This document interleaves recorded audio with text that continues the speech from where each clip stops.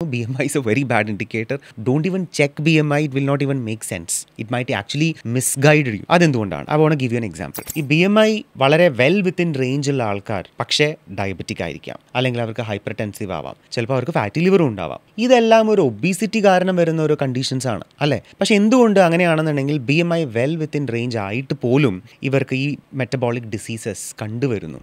Healthy ആവണമെന്ന് പറയുമ്പോൾ നമ്മൾ ആദ്യം ചെക്ക് ചെയ്യുന്ന ഒരു പാരാമീറ്ററാണ് വെയിറ്റ്. അതോടൊപ്പം ചെക്ക് ചെയ്യുന്ന വേറൊരു പാരാമീറ്ററാണ് BMI, ബോഡി മാസ് ഇൻഡെക്സ്. അതെന്താണ്?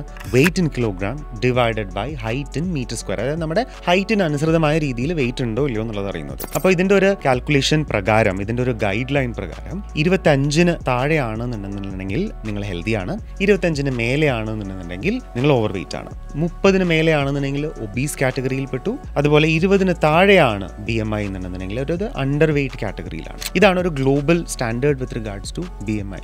പക്ഷേ ഞാൻ പറയുകയാണ്, BMI is a very bad indicator of health. BMI is not going to tell you the story. Why am I saying this? കാര്യം ഈ BMI വളരെ വെൽ വിത്തിൻ റേഞ്ചുള്ള ആൾക്കാർ പക്ഷേ ഡയബറ്റിക് ആയിരിക്കാം, അല്ലെങ്കിൽ അവർക്ക് ഹൈപ്പർ ടെൻസീവ് ആവാം, ചിലപ്പോൾ അവർക്ക് ഫാറ്റി ലിവറും ഉണ്ടാവാം. ഇതെല്ലാം ഒരു ഒബീസിറ്റി കാരണം വരുന്ന ഒരു കണ്ടീഷൻസ് ആണ് അല്ലേ? പക്ഷെ എന്തുകൊണ്ട് അങ്ങനെയാണെന്നുണ്ടെങ്കിൽ BMI വെൽ വിത്തിൻ റേഞ്ച് ആയിട്ട് പോലും ഇവർക്ക് ഈ മെറ്റബോളിക് ഡിസീസസ് കണ്ടുവരുന്നു.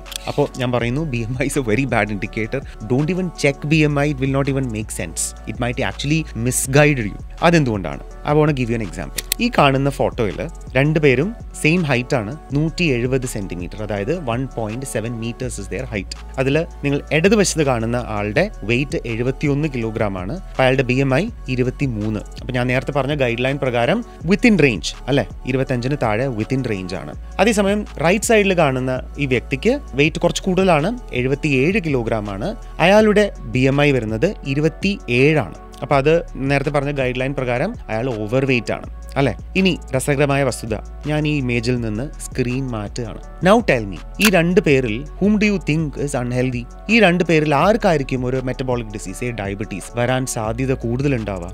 ഈ ഇടതുവശത്ത് നിൽക്കുന്ന BMI 23 വിത്തിൻ റേഞ്ചുള്ള ആൾക്കാണ് ഡയബറ്റീസ് വരാനുള്ള സാധ്യത. Y is that? BMI പ്രകാരം ഈ പറഞ്ഞ 27 BMI ഉള്ള ആൾക്കാണ്, ഗൈഡ് ലൈൻ പ്രകാരം 27 ഉള്ള ആൾക്കാണ് ഡയബറ്റീസ് വരുന്നത്. പക്ഷെ visibly something is different, right? What is different? Body composition is different. Body composition എന്ന് പറഞ്ഞാൽ എന്താണ്? നമുക്ക് മനസ്സിലാക്കാൻ വേണ്ടി വളരെ സിമ്പിളായി പറയുകയാണെന്നുണ്ടെങ്കിൽ ടോട്ടൽ വെയിറ്റിനെ 4 ഞാൻ തരംതിരിക്കും. ഒന്ന് നമ്മുടെ വാട്ടർ വെയിറ്റ്, ബ്ലഡ്, അങ്ങനത്തെ ഉള്ള കാര്യങ്ങൾ, വെള്ളം, അങ്ങനത്തെ കാര്യങ്ങളെല്ലാം. 2 ബോൺ വെയിറ്റ്, നമ്മുടെ എല്ല്, അതിൻ്റെ വെയിറ്റ്. 3 muscle, 4 fat.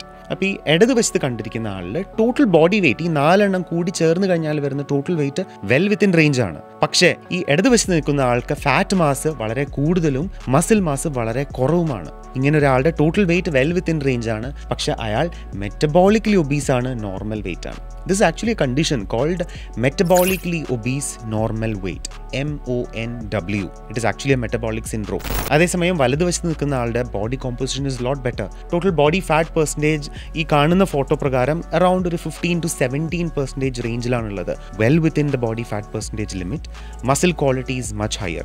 ഈ വലതുവശത്തിരിക്കുന്ന ആളുടെ ബോഡി കോമ്പോസിഷൻ ഇസ് ബെറ്റർ. അങ്ങനെ ഒരാൾ ഡയബറ്റിക് ആവാനുള്ള സാധ്യത, susceptibility to other metabolic disorders വളരെ കുറവാണ്. അപ്പോൾ നെക്സ്റ്റ് ടൈം നിങ്ങൾ വെയിറ്റ് മാത്രം നോക്കരുത്, BMI മാത്രം നോക്കരുത്. You also need to look at body composition. നിങ്ങൾക്ക് എങ്ങനെ ബോഡി കോമ്പോസിഷൻ അറിയാൻ പറ്റും? ബോഡി കോമ്പോസിഷനിൽ പ്രൈമറിലി നമ്മൾ ചെക്ക് ചെയ്യുന്നത് ബോഡി ഫാറ്റ് പെർസെൻറ്റേജ് ആണ്. അപ്പോൾ ഒരു ഐഡിയൽ ബോഡി ഫാറ്റ് പെർസെൻറ്റേജ് എന്ന് പറയുന്നത് സ്ത്രീകളെ സംബന്ധിച്ചിടത്തോളം 17% മുതൽ ഒരു അപ് ടു ഒരു 23-25% വരെയും, പുരുഷന്മാരെ സംബന്ധിച്ചിടത്തോളം ഒരു ഐഡിയൽ ബോഡി ഫാറ്റ് പെർസെൻറ്റേജ് പറയുന്നത് ഒരു 15 മുതൽ 20% വരെയാണ് ഒരു ബ്രോഡ് ഗൈഡ് ലൈൻ എന്ന് പറയുന്നത്. അപ്പോൾ നിങ്ങൾക്ക് എങ്ങനെ അറിയാം നിങ്ങളുടെ ബോഡി ഫാറ്റ് പെർസെൻറ്റേജ്? 2 രീതിയിൽ നോക്കാം. ഒന്ന്, നിങ്ങൾക്ക് സാധാരണ മെഷീൻസ് ഉണ്ട്, impedance measurement, body composition measurement machines. ഇതിൽ കയറി നിന്ന് കഴിഞ്ഞിട്ടുണ്ടെന്നുണ്ടെങ്കിൽ നിങ്ങളുടെ ശരീരത്തിലൂടെ സ്റ്റാറ്റിക് ഇലക്ട്രിക് പൾസസ് സെൻഡ് ചെയ്ത് അതിൻ്റെ ഇംപിഡൻസ്, റെസിസ്റ്റൻസ് മെഷർ ചെയ്തിട്ട് ബോണാണോ ഫാറ്റാണോ മസിലാണോ എന്ന് മനസ്സിലാക്കുക ചെയ്യുന്നത്.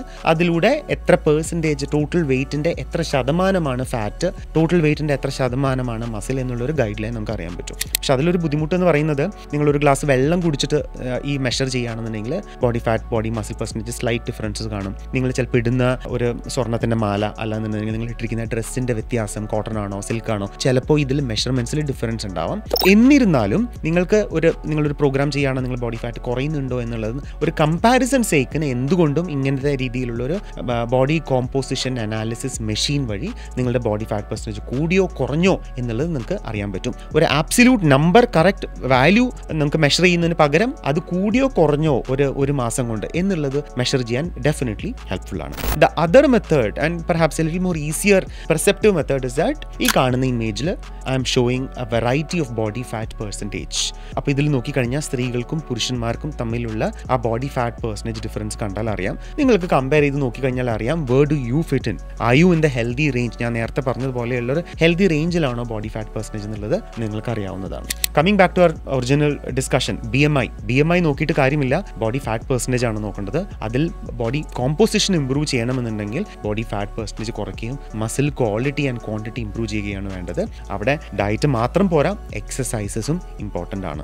ഇങ്ങനെ ഒരു ഇംപ്രൂവ്ഡ് ബോഡി കോമ്പോസിഷനിലൂടെ നിങ്ങൾ ഹെൽത്ത് ഇംപ്രൂവ് ചെയ്യുകയാണെന്നുണ്ടെങ്കിൽ ഈ പറഞ്ഞ ഡയബറ്റീസും മറ്റുള്ള കാര്യങ്ങളെല്ലാം ഈസിലി മാനേജ് ചെയ്യാൻ മാത്രമല്ല, you will also start looking younger. ഒരു 10 വയസ്സ്, ഒരു 10 കിലോ കുറയുമ്പോൾ ഒരു 10 വയസ്സ് കുറഞ്ഞൊരു ഫീലിംഗ് ഇന്റേണലി നമുക്ക് തോന്നും. മറ്റുള്ളവരും കണ്ടു കഴിഞ്ഞാൽ പറയും, വെയിറ്റ് കുറഞ്ഞപ്പോൾ ഒന്ന് യങ് ആയിട്ടുണ്ടല്ലോ എന്നുള്ളത്. So this kind of A transformation is A healthier transformation.